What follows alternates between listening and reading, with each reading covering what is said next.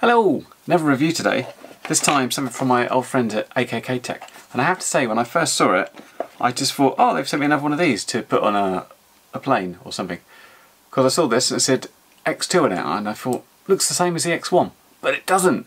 Crucially, it's got this extra little pin that says S audio on it, which in real terms means smart audio.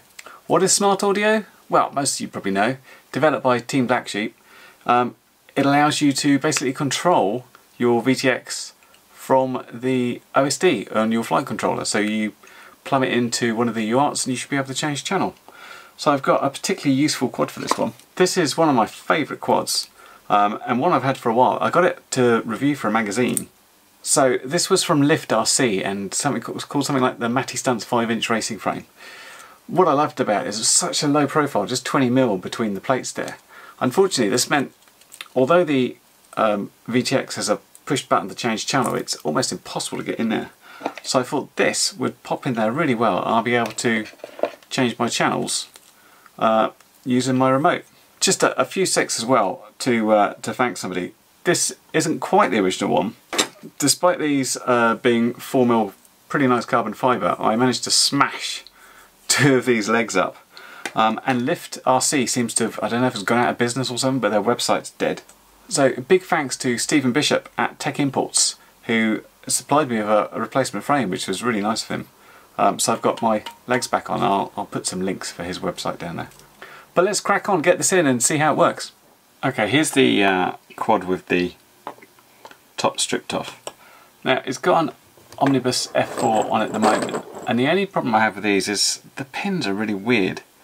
So I use S-Bus here, which is actually UART1, which means that's UART1 there.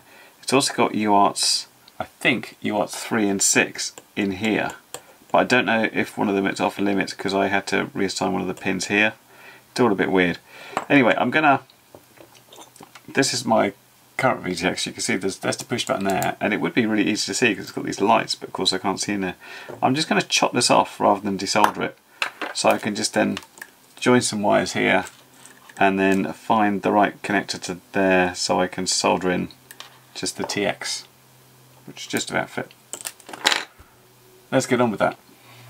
We've simply joined the voltage, ground, video and video ground to the existing wires with this lovely lilac heat shrink.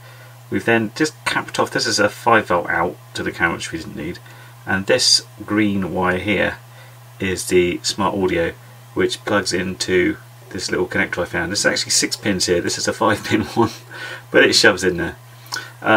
So I just thought I'd show what we got here just before I tidy this up and put the top back on, see what happens. And it's actually RP-SMA as opposed to my old one here, which is SMA. So I've changed over to this AKK RP-SMA SKU that I had as well, so that should all go together okay.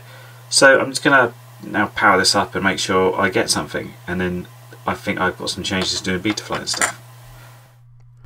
Here we are in Betaflight, just showing the changes here, and it's pretty much nothing to it. All we have to do is go to the UART you've used, now I've used UART 3, and just set the peripheral to TBS Smart Audio, and you can leave the other thing as auto, which is the baud rate. And that is actually it. Now, I say that was it. There's one thing I thought I could do, but it turns out I can't seem to do it, and I thought I could go into the OSD section and show the actual VTX channel on the screen. So I actually activated it here and I noticed nothing showed up. Now I don't know if this is because in order to use this you have to have the VTX actually on the flight controller itself, and I noticed in the configuration tab there's a place where you can select VTX. Now this doesn't work for this, so maybe I've misinterpreted that, and that's literally just a VTX on the board itself. But anyway, really nothing to it, and let's go and see it in action now. So having wired this up, I thought I'd just show you how it actually works on the bench. So I'm going to power this one up. Now you will see, and I'm going to zoom in, that right now it's saying F11, which means it's on Fat Shark 1, and 1 being 25 milliwatts. So this is a sort of normal thing, and you can press the button and you can change channels and bands and power just like normal. But what I'm going to do is go through the OSD menu, show you what happens. If we go into the OSD menu now, we go to features, VTX SA, meaning smart audio.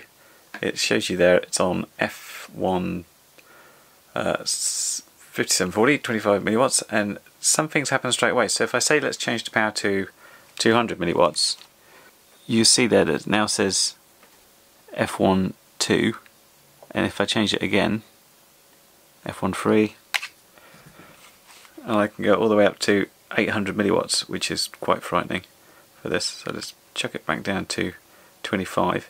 Now bands and channels work a bit differently, so if I say I want to do, for example, race band 1, or let's just be easy, let's just say I want to change to channel 4, it obviously doesn't do that straight away, else I'd lose it. So you have to go to set and then say yes, and then I have to get my channel back. There it is. Change that back again. Set it back to channel 1. Goes squiggly again. There we are. Pretty cool, I think.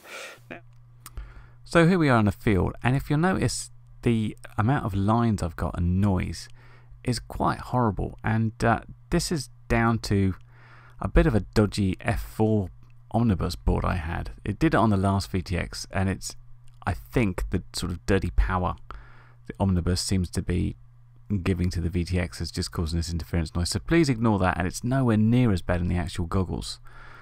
Very weird thing. I'll have to sort that out though. So what I'm doing here, because you know it works fine, but a lot of people ask me about exactly what sort of power I'm flying at when I can get to the end of the field, and I'm just showing that depending on your environment you really don't need much.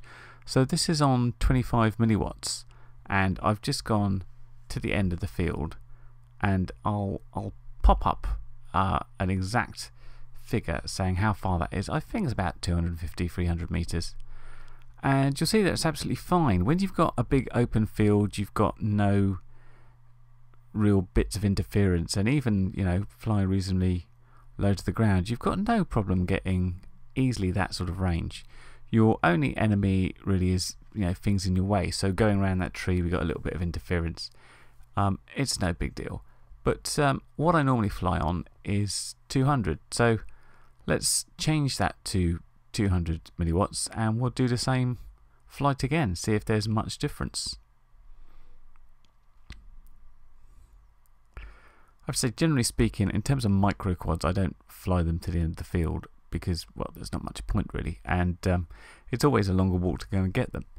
But anyway, this goes up to the crazy heights of 800 milliwatts, which is just more than I can ever expect to use on a mini quad. Now, it might be more useful in a plane, but don't forget that you don't just double the range by doubling the power. It's more the fact that you have to sort of times the power by 4 every time you double the range. So you really end up running out of power eventually just to get more distance. But you know, this is it's a powerful thing. It will get you a long way. So I passed by 500 milliwatts and went straight to 800 milliwatts just to fly this last one. I was going to fly 500 as well, but I didn't think the battery was quite going to last that long after taking a few hits there and back. Should explain as well, I got a CMOS camera on this quad, mostly because it was so small that was the only thing that would fit. Probably now I could get a Runcam micro swift in there, which I might change over for. Do that at the same time I clear up this picture because it's starting to annoy me on the DVR playback now. So yeah, 800 milliwatts equals less static when going around that tree. So it might be best in the environment where you're going to get a lot of obstacles and things, but it's not a magic bullet. If you've got a complete block there, then 800 milliwatts is the same as anything, it's going to block. But there you go, the VTX works brilliantly. I absolutely love the smart audio thing. I don't really know how I'm going to cope not having that normally now. I mean, what sort of sucker actually goes and uses dip switches or presses buttons now? And the price of this thing is crazy cheap as well. So check it out on the Akk-Tech website. I'll link below. But yeah, that's my video for now. I like it. Easy to install, and it's absolutely practically effortless to get it running right. Catch you next time. Bye for now.